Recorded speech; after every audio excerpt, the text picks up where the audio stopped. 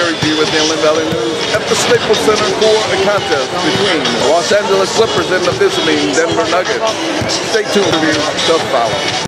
We got Lester Hudson. Well, welcome to LA, and what does it feel like being a new Clipper? It feels great, you know, with a great coaching staff and teammates, and the winning team, you know, potentially going to be a championship team, so it feels great. Talk about what your contribution will be, you know, coming to the Clippers. What do you think your biggest asset will be?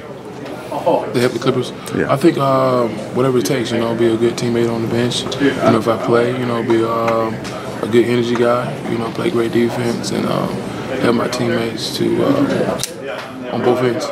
Talk about playing with Chris Paul.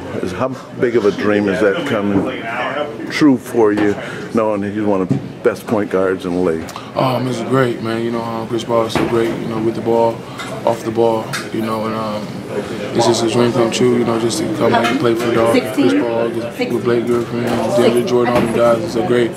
So I just want to take the time and just work hard as I can if I ever get a chance to play. So. Talk about transition from China to the NBA. What was your biggest learning factor over there? Because you're a big hit over there, I understand. I learned a lot, you know, never take anything for granted, you know, just go out and just play hard as you can, no matter where you're at, you know.